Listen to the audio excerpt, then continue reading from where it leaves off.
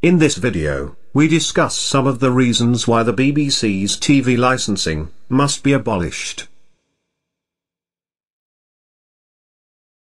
If you pay your TV licence, where do you think the TV licence goes? Where does the money go? It doesn't go back into the local community. It goes to keep the bosses in their rich lifestyle that they've come accustomed to over the years through dipping into the pockets of the poor and the working class. They claimed for plane tickets and champagne, parking costs and taxes, on top of basic salaries of £300,000 and upwards. They even claimed for teddy bears. The biggest spender was the Director-General, Mark Thompson, who claimed over £19,000 last year. Because it's such a big organisation, often each little part of the BBC gets run as an independent fiefdom, almost, and they're not really answerable unless something goes horribly wrong. And they're in ridiculous situations, money-wise, whereby, I mean, there's a guy who does a national radio show, and he flies from Belfast to Manchester, stays 2 nights in a hotel to do his show from Manchester, just to say, look, we're doing a show from the regions. He might as well just do it from Belfast, and bang, they've saved at least 30 grand a year there. You know, if they need a new potted plant for an office, they can't just go out and buy a yucca plant for £25 or a table lamp for 25 quid. They have this company they go to, and they supply one, but we can't charge you less than 150. It's all sort of strange things like that on top of the expenses. When I was working for BBC Telly for a while, I never opened my fee envelope for about 3 months. I lived entirely off the expenses. In fact, I had money sticking out of every pocket. I didn't know what to do with it. Yes, well, that does not surprise me, Mike. I was threatened by the head of the department that if I didn't up my expenses claim, that I would be removed forthwith. Yeah, I can imagine. And that's right. the truth. If your expenses are remarkably low, young man, I said, yeah, well, I haven't any. He said, well, make some up. He said, what are you trying to do? Kill it for the rest of us? I think the BBC should do whatever it wants to do, but it should pay its own way. If it wants to be a full-on propaganda outlet like Sky, that's fine. But, you know, don't do it at the expense of the public and promising something you can't deliver in terms of public interest and access to the airwaves. The shocking propaganda campaign by the BBC contained in programmes like Conspiracy Files, Conspiracy Road Trip, which is the most abhorrent, odious bilge that's ever been constructed by a TV company, and I say this as an ex-BBC employee. It's absolutely childish, disgusting, horrible, I can't think of the adjectives, that is so unscientific, so unfair, such blatant propaganda, that on that alone, you shouldn't pay your TV licence. If you have a TV licence, why? You are funding your own downfall. It is absolute social suicide. Stop doing it. Stop doing it. In 2009, the BBC sparked outrage with its refusal to air a British charity appeal by the National Disasters Emergency Committee during Israel's attack on Gaza. People will die because of the BBC decision. Let me be clear about that.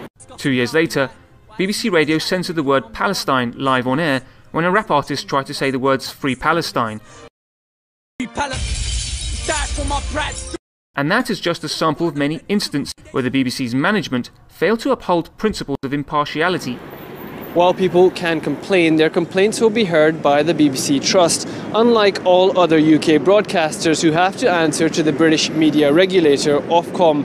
And so the British Broadcasting Corporation is funded by the UK taxpayer, but is accountable only to itself. The BBC, which is funded by public opinion, or the public who have that opinion, really ought to wise up, because your role as the wartime propaganda mouthpiece George Galloway, is really infuriating people, just you the being length and breadth of this country. Let's get back to the substance. You're going to lose issue. your licence for over this. Well, you don't have to threaten me.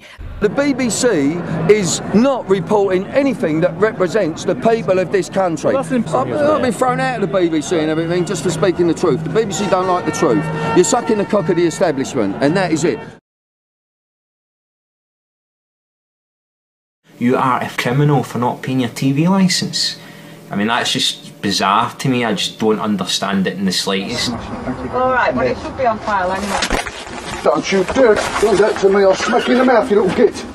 Understand your rights regarding the TV licence and these TV inspectors that come round and bully single mothers trying to come their way into the house to search the house It's illegal, immoral, and it should not happen. And they got all the nasty adverts on the telly, you know, well, they used to, but I think it's more subtle now. But the vans come round and the vans pick up that you're watching television. We've got the detectors, the detector vans, and they will drag you away and knock on the door. Boom, boom, boom. Oh, heavy duty stuff. You two work for the BBC. I worked for the BBC for 30 years. When I was at the BBC, it promoted the licence fee by saying how wonderful it was. But now, the organisation you work for says, we know where you are. Auntie's put boxing gloves on. Not having a TV licence is a criminal offence. Our computer has the address of everyone in the country, so it's only a matter of time before we catch up with you. The BBC have been trying to take me to court for 4 years. They send me letters saying, the occupier, we have not heard from you for some time regarding your TV licence. So I just rip them up and put them in the bin. You don't have to let these parasites into your house. Just tell them you haven't got a television and don't let them into your house. Yes, there's a TV set on number 5. It's in the front room. And they're watching Columbo. The mystical television van, eh? Detector van. More mystical than the Loch Ness Monster. There are rather a lot of TV detector vans in this area tonight. New, more powerful vans. If you don't have a license, they'll know just where to look for you. The whole thing should be got rid of. It's gross. They're all living like champagne Charlies. They're worse than the MPs. If you speak up against the BBC, you're like, dissenting voice. Oh, he doesn't want to pay his BBC TV licence. Get the vans round. Ooh, take him away, take him away. It says here, this address is listed on our database as being unlicensed. My God, unlicensed for what? I'm not selling liquor. The TV Licensing Enforcement Division has now been scheduled to visit your property. I think that's actually slander, isn't it, when you start accusing people of committing crimes with no proof? I mean, you can't do that, can you? Or can you? Watching television programmes as they are being shown on a TV set or any other device is illegal at this address. If an enforcement officer finds you doing so, I love the enforcement officer bit, as if they can actually do anything. You're asking me for money for a service that I don't want, so I'm telling you, I don't want your service. Essentially, you know, again, extorting funds to make programs that people don't want. That's the bottom line. His face was on TVs across Britain for decades, but now that eccentric, jokey figure from years past suddenly seems more sinister. Sir Jimmy Savile, disc jockey, TV personality, fundraiser, and now alleged to have been a predatory child abuser with more than 200 victims, according to the police. The BBC has spent £28 million of taxpayers' money, of licence fee payers' money, on gagging people. What? £28 million was paid out to over 500 people to sign special gagging orders. What could the BBC possibly have to hide?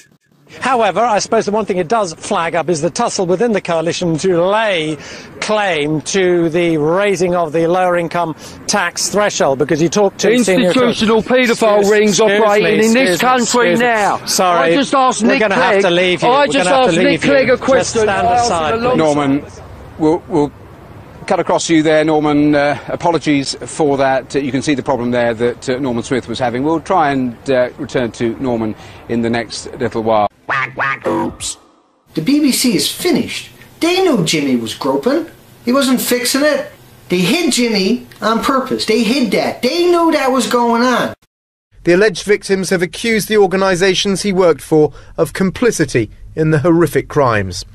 They include the BBC, a shattering revelation made worse by suggestions of a cover-up after a BBC exposé on the affair was axed. Top BBC bosses failed to explain a decision to drop an earlier special news report on Savile. Now the editor of that news programme has stood aside, pending an inquiry. All of us were put in the position of colluding with Jimmy Savile. We who helped him, I appeared on Jim Will Fix It. I went to Esther Ranson's house for a party, and we were doing drugs and alcohol in that party when we were kids. She's head of child life, for God's sake. Shame on that woman. Can she be questioned? Shame on that woman. Absolutely. How revolting that the BBC knew this was going on all these years and never done nothing about it. I'd say the real reason that the BBC didn't expose Jimmy was because there's a lot of Jimmys at the BBC. We've had paedophiles working inside the BBC for many years, which of course is what many victims have been telling us. It was BBC Scotland that pulled their investigation into the abuse of Holly Gregg. They had already sent emails saying they were convinced she had been abused, and then suddenly BBC Scotland pulled their investigation. We know for a fact that paedophiles have been operating in the BBC. Are they still operating, and are those the people that are prepared to close down investigations into paedophiles elsewhere? So what are you going to do, people? You're just going to keep feeding this? You're just going to keep paying your telly licence? You're still going to enter their competitions? Do you know what I mean? Because you know what they're doing. They're just noncing the children.